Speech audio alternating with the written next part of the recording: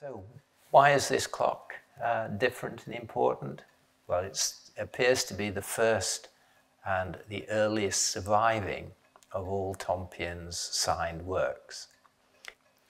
And it sits on a turntable, and you can actually admire it by turning it right round, and you can see all the sides on a table. You've got a window in the back to see the pendulum, and then you've got the glass sides to see you can see the movement and everything working. So it was designed to be admired rather than just to be on a wall or shut away. You can see all the way around, and what a beautiful clock it is. On the lower edge of the dial is a calendar aperture, and you can see the date, the 25th, in the aperture, and that will change just after midnight, and the hands are just gone midnight now, and if I move them round, you'll see that's 1 o'clock in the morning, 2 o'clock in the morning, 3 o'clock in the morning. So it's just the same as British summertime changing in the early hours of the morning.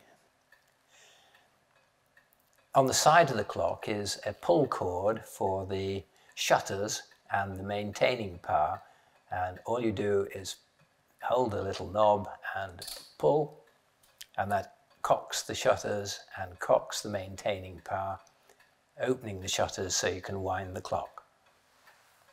So you can see the shutters slowly beginning to close now, and it will then drop out and cover over the winding holes for the going train, the striking train and the alarm train.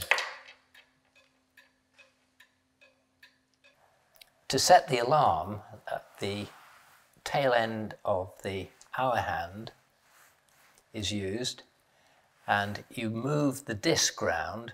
So if you want it to go off at 7 o'clock in the morning, you move the disc until the tail is in line with the 7, and then in the morning at 7 o'clock it will go off. So to switch off the alarm in the morning, you reach out of bed and switch the little nib over there and stop the alarm. And how about that for an alarm clock on your bedside table?